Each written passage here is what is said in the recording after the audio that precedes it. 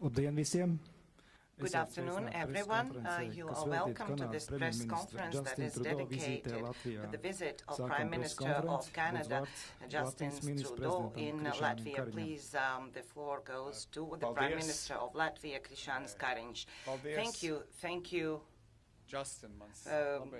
Justin, my dear friend, thank you very much for your visit here to Latvia. But I have to say, on behalf of my country and government, thank you that Canada is sticking to its promises as well as to its support.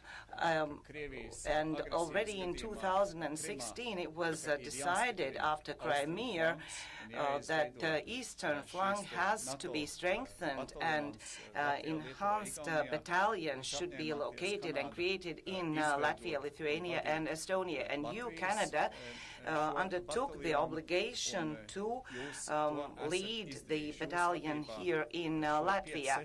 And in those 5 years, under your leadership, a coordinated, capable battalion have been created where soldiers from 10 different countries of NATO ally countries are working. Until now, it has been a theory that we can cooperate on such scale, but under your leadership, it has been actually implemented. A year ago, we, in the NATO summit in Madrid, together decided that these battalions should be strengthened up to the level of a combat-capable brigade. And right now, minutes ago, our ministers of defense signed a roadmap how and when and that it is going to be done. And we from our side will do our utmost. And we recently, 2 weeks ago, started our defense service work. The legislation has been adopted. We have also allocated means for new polygon in Celia. We are in the process of strengthening our air defense, coastal defense, and rocket artillery. We will invest money from our budget in order to strengthen ourselves and to be a country which, together with its NATO allies, can cooperate even better. History shows that no country is strong on its own, as strong as together with others. We are only as strong as our allies, and our Latvian allies, Canadian and other NATO allies are the strongest alliance in the world, and together we will continue this military alliance and to strengthen it by ensuring Latvian, Lithuanian, Estonian, North Atlantic, European level peace and stability for our society to develop in peace. The support that we have given to Ukraine will go on, will continue without doubt. We will support Ukraine as long as it's necessary until complete victory in this war, this brutal war that is unprecedented and unprovoked, aiming at civil infrastructure without sparing civilians and children. Sometimes democracies try to explain themselves and ground themselves that we are quarreling on small scale, on small things, but when truly necessary, as it has been proven by this war. When things happen like that, allies stand shoulder to shoulder, strengthening themselves as well as the alliance together. So today I would like to say thank you to Canada for what you have done so far by leading Enhanced Forward Presence Battle Group here in Latvia, as well as the clear vision and confirmation of today how this battalion is going to be transformed into a brigade under leadership of Canada. Thank you very much, and now I give the floor to the Prime Minister of Canada, Justin Trudeau, please. Bonjour tout le monde. I am honored to be here in Latvia at Camp Patasi with my friend Prime Minister Kariņš. I'm especially grateful to be able to visit with the women and men of the Canadian Armed Forces who are doing extraordinary work leading this battle group. I arrived in Latvia this morning and met first with President Rinkevich and then with Krišjānis, the Prime Minister. Thank you so much for welcoming us today, my friend, and for being such incredible hosts of the Canadian Armed Forces members here. Lors de nos rencontres, on a discuté du resserrement des liens entre nos pays, y compris de l'accroissement du commerce. We are talking about commercial relations, how to cooperate better. The ties between our countries have been always very strong, and they are even more important today than before. Historical ties. Canada was the first G7 nation to ratify Latvia's accession to NATO, and 32 years ago we were the first G7 member to recognize the restoration of Latvia's independence. The sovereignty of nations, their territorial integrity, the rights of people to choose their own future is at the heart of why our two countries have come together today. In my meetings with both the President and the Prime Minister, our top priorities were support for Ukraine and action we need to continue to take to deter Russia's ongoing and unacceptable aggression.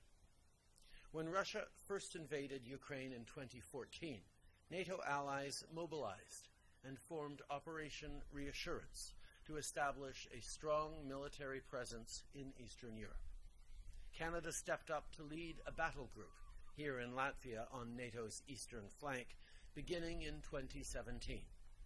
To date, hundreds of Canadian Armed Forces members have trained and served alongside soldiers from across the alliance.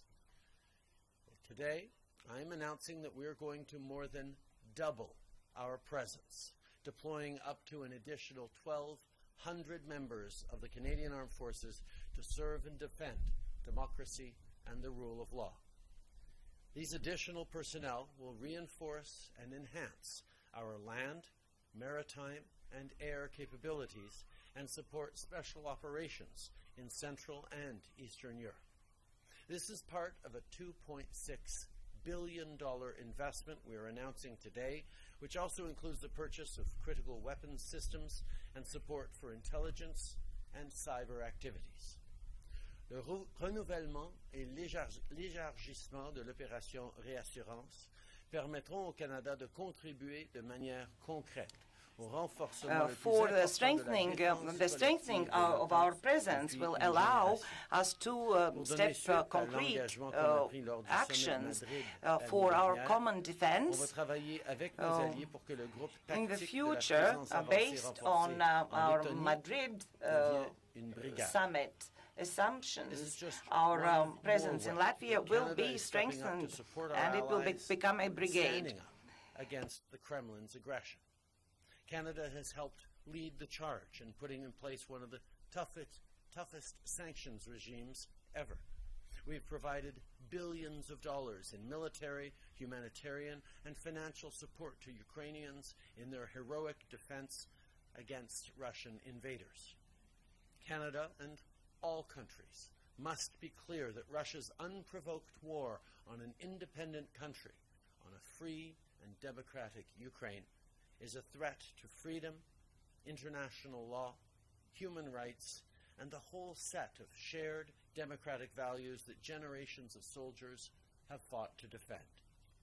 I look forward to meeting with CAF members on the base here and thank them for their sacrifice and their service. This is Canada's largest overseas mission, and we are here because European security is important to Canadian security. As soldiers in Operation Reassurance, you have an important role to play in defending and deterring the very serious threats to peace and stability that we're seeing today. And you do it thousands of miles from home away from your family and loved ones. So thank you. J'ai été frappé par le courage et la solidarité des membres de ce groupement tactique que vous dirigez ici en Lettonie. Les Canadiens sont fiers de I was very impressed by your courage, your endeavor.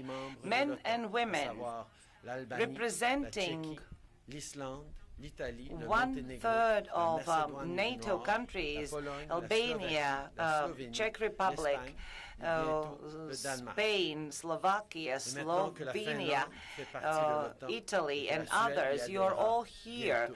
And now when Finland has become a NATO country, as well as Sweden is soon to follow, we hope that this tactic group will be joined by our new allies.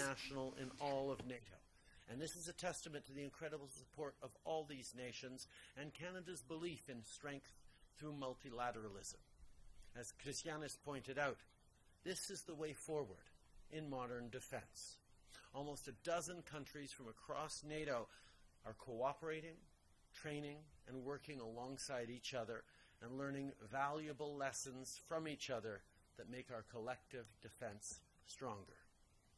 One thing we always say in Canada is that diversity is a source of strength. Well, this battle group here in Kariņš is proof of that, and the work we're doing together is incredibly valuable to NATO's future.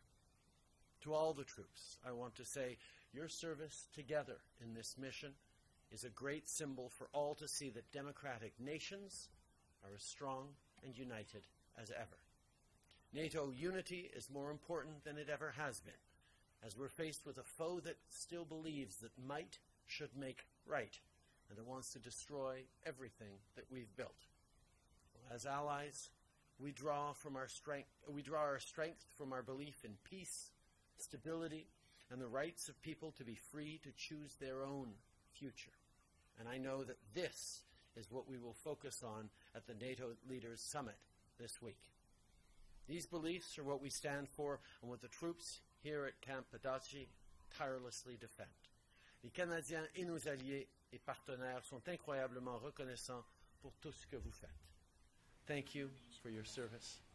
Thank you all for being here today. Canadians and our partners, we are very thankful for what you're doing. Now we have time for some media questions. Please introduce yourself as well as indicate whom you are addressing your question. Please, the floor is yours.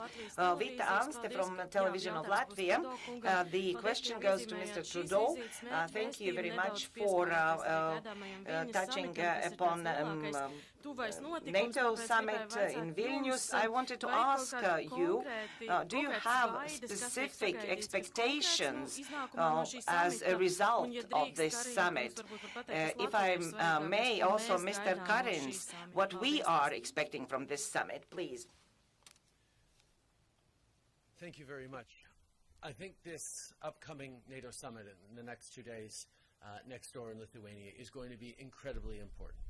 There's a few things that we will be demonstrating and showing. First of all, demonstrating to Putin and to authoritarian leaders around the world that NATO stands strong and united in its defense of our values, of the principles that lead to people being able to choose their own futures.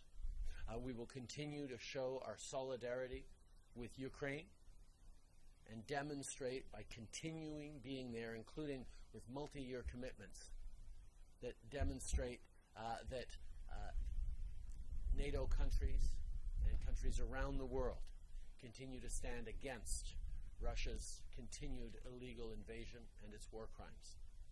We will also hopefully be able to welcome Sweden into the NATO fold. There's been a lot of work going on, and Canada has been very active behind the scenes in pulling this together as alongside others, and we are hopeful that we're going to be able to get through. There's still work to be done, so it's not done yet, but that is one of the things we want to see. And finally, this NATO summit will be a demonstration and a reinforcement of the fact that the world is changing, that investing in collective security is more important than ever before. Canada has continued to invest significantly and increasingly in military defense, including in purchasing 88 F-35 fighter jets, in strengthening NORAD modernization, and delivering support to Ukraine over the past year in billions of dollars. But we also know there are more that we need to do on the military side, on cybersecurity, on climate security, on innovation, that Canada is also very much stepping up with. So this NATO summit is an opportunity for all of us together to demonstrate our solidarity and our conviction that continuing to step up and stand together is the path to a more peaceful world.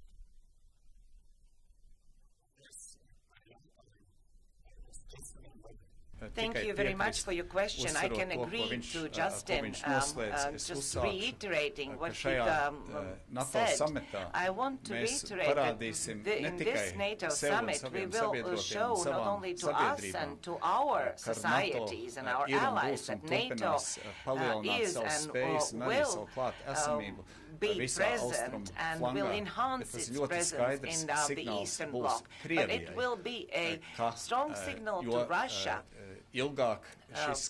demonstrating that the longer the war will go on in Ukraine, the stronger and more united NATO will become. Our interest and our presence will not diminish. On the contrary, step by step, we will enlarge and enhance our impetus into our own security as well as in Ukraine's security and support. Speaking about specific decisions, we believe that we will adopt specific NATO battle plans subject to all Eastern flank and bloc. That is very, very important step. The generals, the military personnel understand better than everyone. We have worked a long time on those plans. I hope we will be able to agree on that. But today's agreement that has been signed between Latvia and Canada is an addition to what has happened already in Madrid. And this is a step forward or continuation or a part of what is going to happen in Vilnius concerning Latvia and direct safety of Latvia, increasing this safety. Also, we hope that until summit, all the partners will agree and already congratulate the 32nd member state, Sweden, as a full-fledged member. Also, our investments in defense will increase. Our goal was until 27 to allocate 3% of GDP to defense. We believe that we will reach this figure until next year already, not until 27. So we will continue this work. But returning back to Ukraine, it is very, very important, vitally important that the whole of NATO, without and beyond doubt, will support Ukraine economically, military, with humanitarian aid, as long as it's necessary until complete victory. There are ongoing discussions amongst partner countries which way to choose, how more specifically we will word our support for Ukraine. But some years ago already NATO has clearly said that future of Ukraine is a member state of NATO, and I believe that peace in our region will be ensured not when the war will end, but when Ukraine will become a fully fledged member of NATO. I am very sure that it will happen. It will ensure peace not only in Ukraine but also in Baltic countries. So with very positive energy and expectations, me and Mr. Trudeau discussed upcoming summit in Vilnius that will start tomorrow. And I am very happy that our ally, our friend Canada, we have had a very, very short dispute or disagreement with them on the hockey field. That was the only place and time. And if this is the only place and time when we are not standing with each other but against each other, then I would like to say that our friendship is indeed very strong. CBC News. It's been a year since the commitment was made to increase to a brigade in Latvia and throughout the Baltics. Prime Minister Trudeau, as you mentioned, the Canadian-led brigade is a diverse collection of nations. Do you have firm commitments from the other allies that are part of this multinational brigade? And in other words, do you have a firm plan? And will it be enough to assuage the concerns of NATO allies that have been getting a little anxious about what's happening here? We were pleased to just watch the signing of the roadmap forward for the enhanced forward presence here in Latvia between our two excellent defense ministers. Canada is up to doubling its presence in troops here, and we know that our partners and allies across Europe will be increasing their presence as well. There's, as always, when you're talking about such a large number of diverse nations, challenges, but they are challenges that end up benefiting the work that we're doing, being different countries coming from different perspectives, but demonstrating our capacity not just to work alongside each other, but to actually work together, as is done here in Latvia, is creating many, many opportunities for NATO itself to learn lessons about what we'd be able to do in future situations. Canada will continue to be a strong voice for multilateralism, even within NATO, even as we step up on this enhanced forward presence. Ce qu'on a vu aujourd'hui, c'est la signature par nos ministres de la Défense. Today we already saw how our defense ministers signed the roadmap for the development for this tactical group to become a brigade.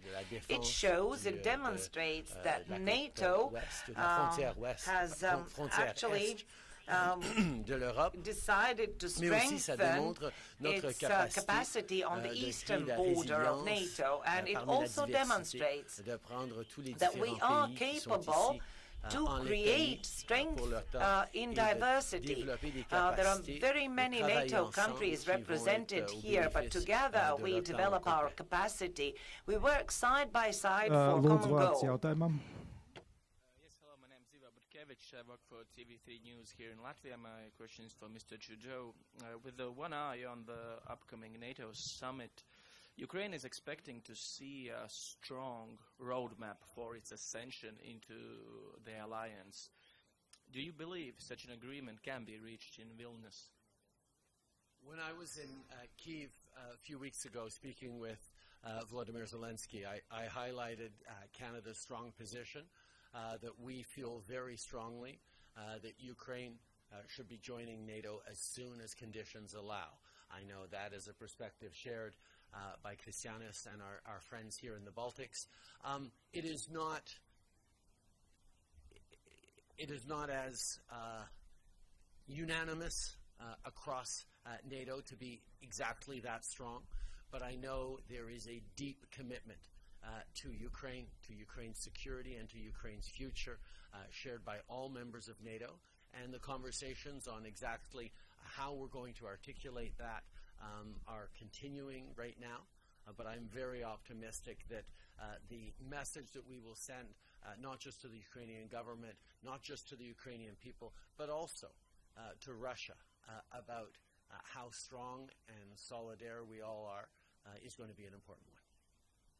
Lūdzu, vārds pēdējiem jautājumam. Canada. Juste avant ma question, M. Trudeau, pourriez-vous répéter cette réponse en français, s'il vous plaît?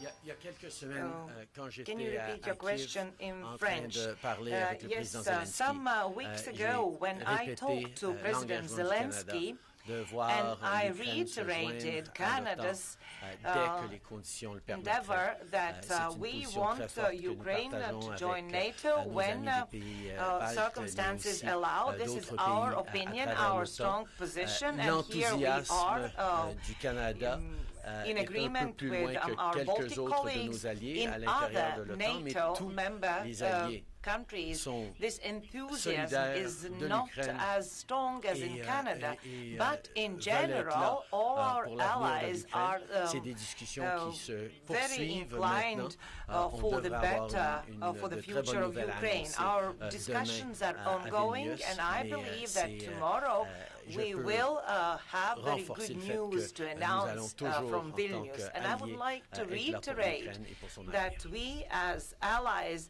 are stand for Ukraine and for its future. Mike. I think my Right. microphone Yep, is- now it's on. OK. Maintenant, compte tenu de la position du Canada sur les armes à munitions, à sous-munitions, est-ce que vous allez continuing mettre de la pression lors on de ce sommet sur le ammunition président Joe Biden of pour qu'il revienne Canada sur sa décision d'en fournir à I have a l'Ukraine ou encore question. de la pression sur During le this président summit, do Zelensky you pour qu'il ne think les that utilise there will pas, be ces armes à pressure munitions? on President Biden Le or Canada est un from pays qui President a mené Biden dans on la charge pour bannir Mr. les armes à Zelensky sous-munitions. for them not Et on to use the continue d'être ammunition très ferme qu'ils provided. ne devraient jamais être utilisés. Canada was Speaking one of the about countries that this led ammunition, on the we banning are of cluster the munitions ones around the world, who and we will continue to stand very strongly are that they should not be against used. this type of ammunition, and we stand to our position. But now there is shortage of ammunition. Why are you talking about it? Quand j'étais en Ukraine il y a quelques semaines, on a annoncé When des some dizaines de weeks milliers ago I was in de rôles de Ukraine, munitions qu'on we est en train announced d'envoyer en Ukraine. that Je we sais que will tous les have alliés sont en train de chercher et ammunition de regarder comment provided to on peut Ukraine envoyer encore worth plus de munitions. Le millions Canada va of continuer à faire sa part. dollars, and all allies are looking When I forward was to find in Ukraine additional just a few means weeks ago, how to do that. we talked about the tens of thousands of rounds of ammunition that we were continuing to send to Ukraine. We recognize the need for more munitions in Ukraine and holding strong and even pushing back against this illegal Russian invasion. And I can tell you that all allies are working very, very hard to deliver more munitions to Ukraine. Tā preses konferences noslēgumā Latvijas ministrs prezidents un